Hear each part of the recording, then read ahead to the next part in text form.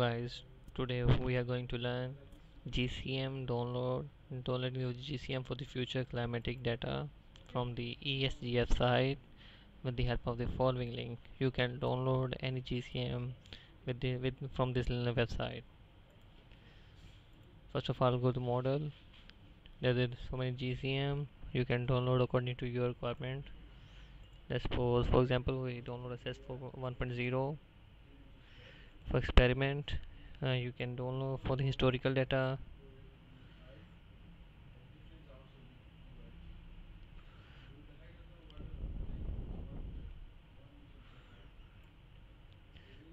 Yeah, for the historical run you can download from here, but for RCP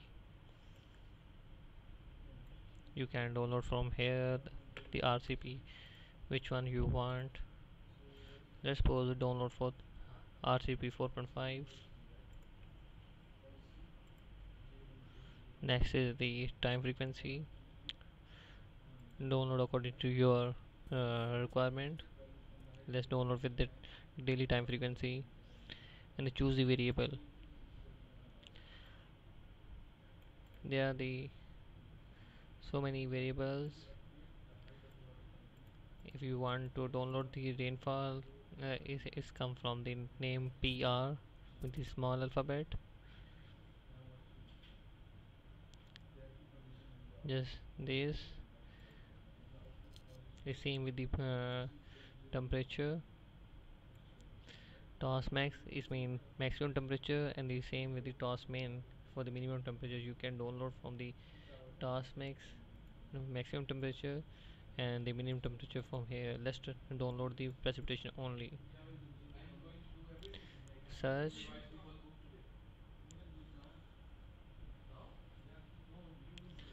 You have this file, the project, this assess with the 4.5 daily frequency and the temporal length, and the after got the list because we want to download precipitation. CLT is not for PR, we are looking for PR precipitation, not CLT HFLS, and we have to search PR because we are looking for precipitation.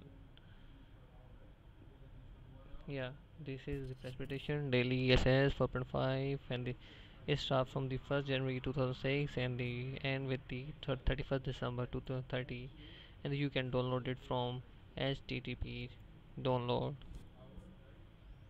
Yeah, in this way you can download the GCM just like this. Thank you.